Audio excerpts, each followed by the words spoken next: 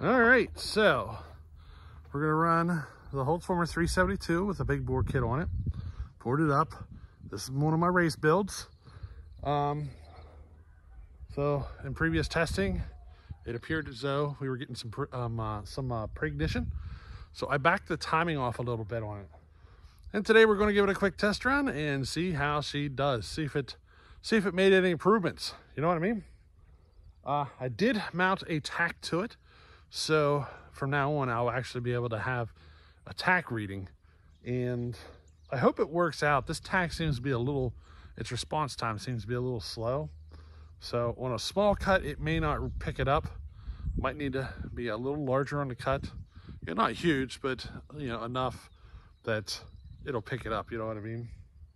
Now whenever I give you tack readings, I could give a flying fart what the free rev is. I've seen saws that free rev at a lower RPM than what they cut. It is possible, it does happen. And I don't do light cuts for my tack readings. My tack readings are under full load, full working load. You know what I mean? I don't hold back. We want to know what she's going to do when she's in the grunt of it. You know what I mean? So even though the saw, let's say a saw is capable of doing 13 in the wood, me holding it back and stuff, I could care less. I want to know what it's doing under heavy load. That's what I'm really looking for. And that's kind of what we're going to do here today. Give it a test run, make sure everything checks out, and see what she can do under a full working load. So what do you say we fire it up and give it a run? Alrighty.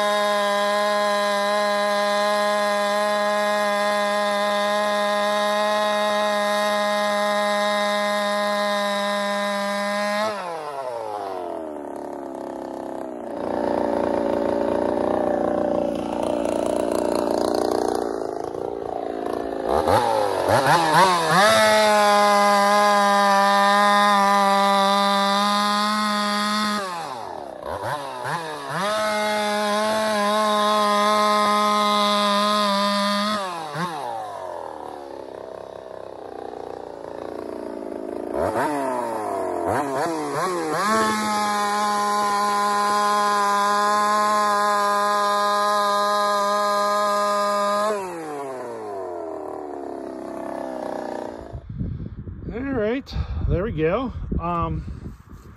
She was faster on the first couple of cuts, and then once I got about 2 or 3 cuts into it, she's kind of slowed down a little bit. And I think that's just because, when you're cold, you're a little fatter.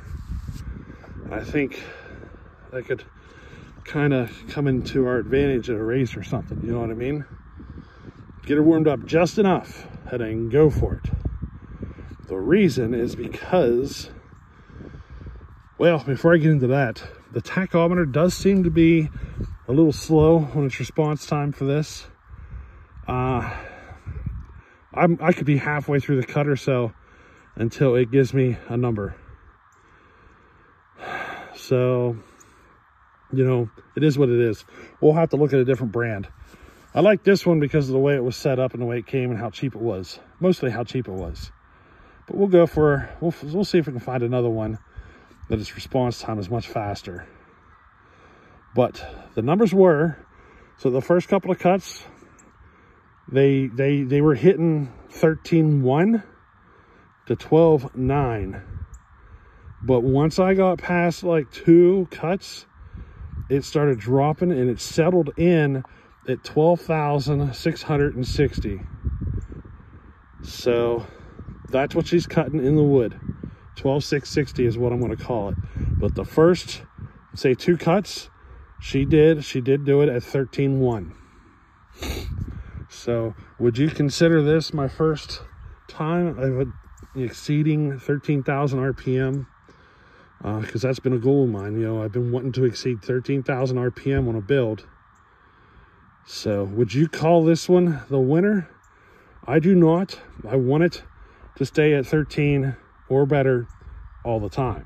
So I do not, even though it's capable of doing it. You know what I mean? I want it to be more consistent than this. I have exceeded 13 with alcohol and stuff like that, but never with gas. And that's been kind of a goal of mine. So that's how this guy is. Now it is running an 8-pin sprocket. So if I took it to a 7-pin, the chain wouldn't pull as hard on the saw, pulling the RPM down. You know what I mean? Then it might actually come up. But I want my race builds to run 8 pins.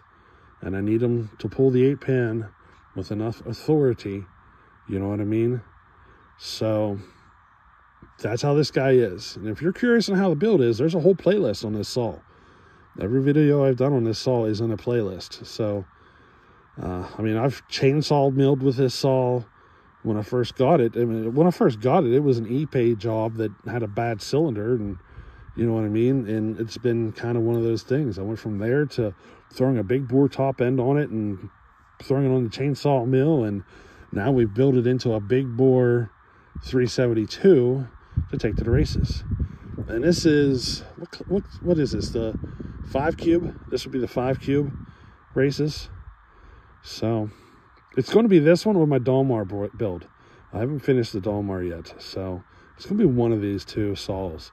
But I'm completely fine taking that to the races. Oh, you guys got to be nice. Hey, tell your brother you love him. Tell your brother you love him. And give him hugs. I don't want to hear about the fighting and stuff. Tell your brother you love him. Give him hugs. Okay? You got to be nice. Be nice. Looks like the boys came to visit. Only 2 of them were smart enough to wear a jacket today. Cody's sad. His 4-wheeler broke. It's going to come with the territory. It's been broke down for a long time. It's going to break a couple of times until we get it right. Now, I do want to get a different tack. I feel like the numbers I just gave you are not completely accurate. So we'll see how this progresses in the future. So that's where she is. You boys better not get hurt. Don't hurt yourself. Yeah, big grass glob. But we're going to be going in to eat some food here. I got ham, green beans, potatoes. Been in the slow cooker, or not the slow cooker, the big electric roaster. It's been in there for a couple of hours. I'm freaking starving.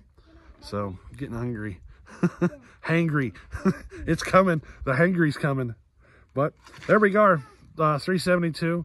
This is one of those builds. You know, she's got a lot of crankcase volume. I've done that kind of work to this saw. And I think a lot of that has to do with the numbers, the way you run your numbers. You know what I mean? Sure, you increase the volume in the crankcase, but change your numbers to kind of compensate a little.